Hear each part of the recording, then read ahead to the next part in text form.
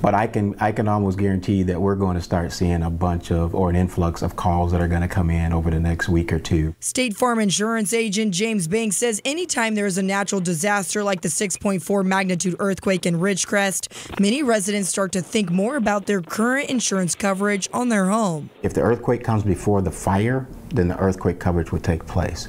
If the fire becomes before the earthquake, then the fire policy on your homeowners would actually take place. He says many times residents still don't understand what exactly their policy covers. What you need to understand is that you have to actually get another policy separate from your homeowners or your renter's policy to cover earthquake.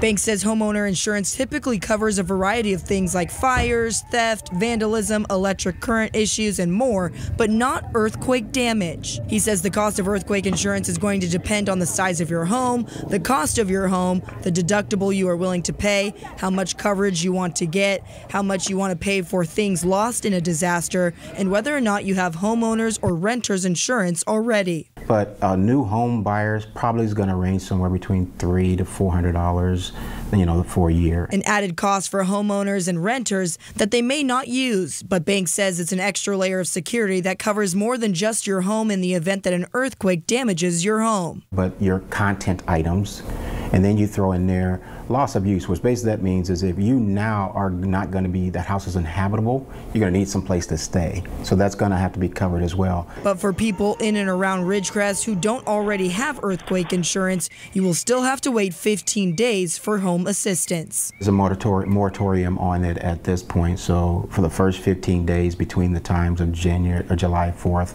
through July 19th, you won't have it in effect, but there's a 15-day waiting period, so you'll have to wait 15 days before that policy becomes active.